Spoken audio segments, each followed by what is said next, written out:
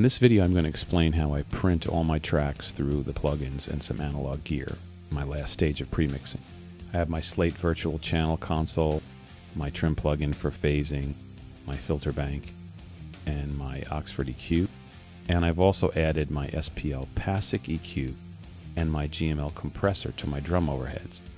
They're both awesome pieces of analog gear, but unlike the plugins, I only have one of each, so I have to record them. Let's take a listen to what we have.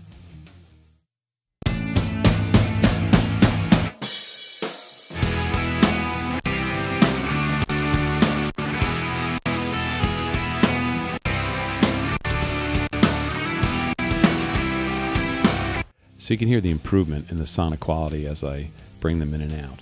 So now we have to record it. So I'm going to duplicate these two tracks, keep the group assignments since they're assigned to an overhead group. I'm going to rename the tracks, and I'm going to put a P at the end of the name just as a reminder to me to indicate that I have printed all of these processes.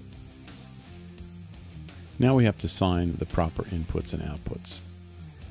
So I'm going to assign the outputs of the affected channels to two different buses, and I'm going to assign the inputs of the tracks I want to record them on to the same input bus. And a little trick to do this in one command is Shift-Option-Command.